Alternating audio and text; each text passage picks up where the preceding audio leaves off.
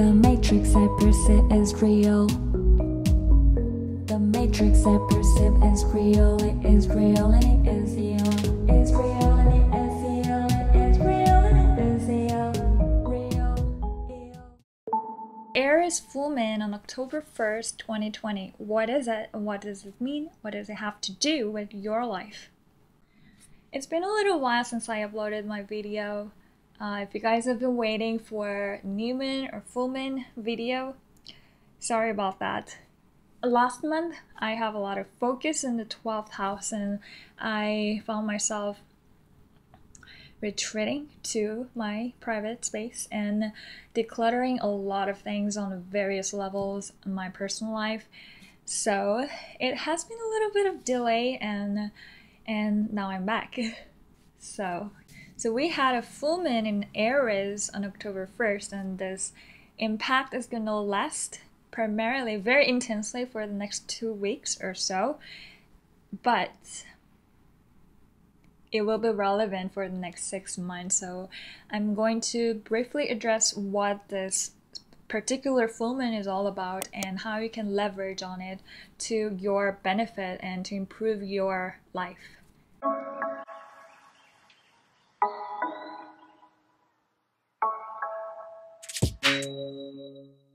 Here you see the chart and I'm going to translate it for you. So Aries full moon, the ruler of this full moon is Mars, and Mars is currently in retrograde in Aries. Retrograde means that this planet is far more closer to our planet Earth than the sun. When a planet is in retrograde, its impact becomes a lot stronger, like 3 to 5 times stronger than usual. This full moon has been pretty intense, to be honest, because the supercharged Mars is squaring 3 different planets in Capricorn. And those planets are Jupiter, Saturn, and Pluto. Pluto is in retrograde. But when Mars and Saturn are in challenging position, this creates a lot of tension with authority figures on the global, on the mundane or country level. This would be playing out in the context of governmental body, institution, corporations. In the personal life, this could be about your boss, your paternal figures, or anyone who has more authority than you. Mars is all about being new and being initiative, especially in the sign of Aries. Aries rules initiation, new beginnings. So on one hand, we are craving for some sort of radical changes. However, the strong Saturn in Capricorn challenges us to slow down, and this can create some sort of pain. Because Saturn is all about being slow, methodical, and doing it right. Going through all the tedious procedure. Ultimately, since a lot of planets are in cardinal signs, which are all about new beginning and leadership, we would end up creating a lot of changes in our life. And depending on where Mars and Saturn are positioned in your personal birth chart, this is where those who are already kind of familiar with astrology, the details are going to be playing out differently. But at the bottom line, we are experiencing a massive changes that is about to happen, and every full moon represents a turning point. So full moon in Aries, especially when Mars is in Aries as well, this is a really great time for you to ask yourself, how do you want to change your self-image? How do you want to develop your own independence and personal identity?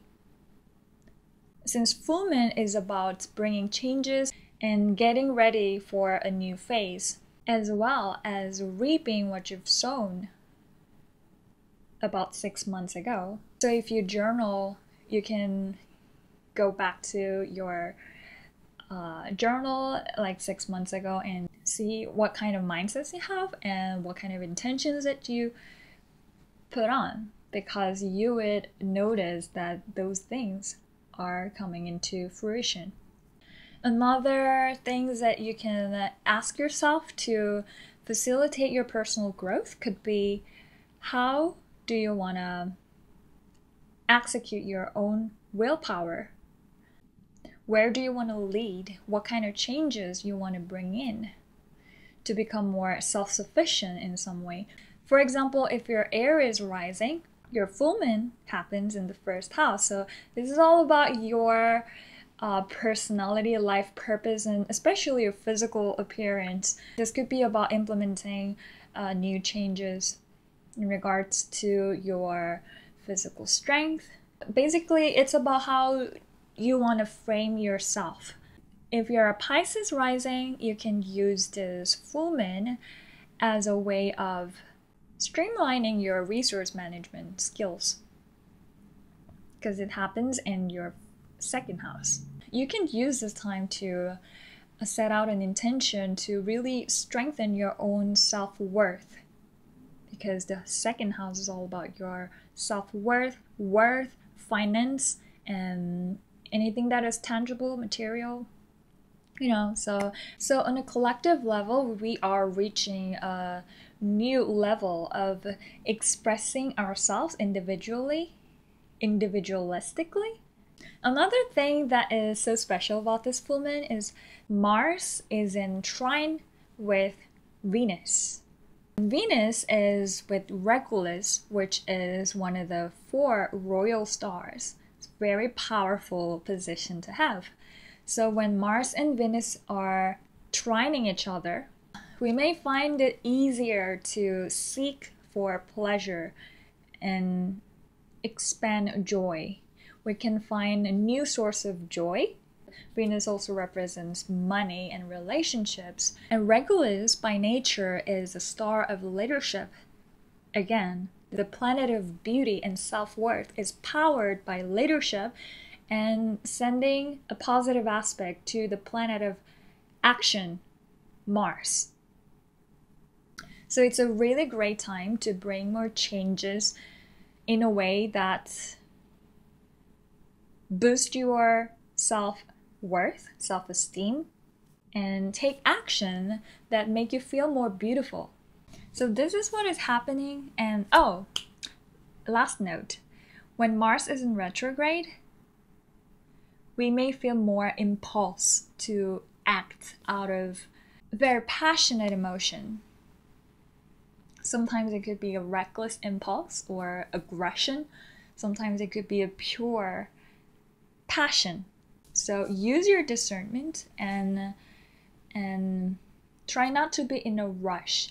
And actually, you can use this passionate energy into doing reality check, and because we have a lot of planets in Capricorn, so setting out achievable goals, and rather than just acting out of anger when it arises, you can internalize this martial energy, use your passion in a way that you can organize things and just realize that you are the master of your fate.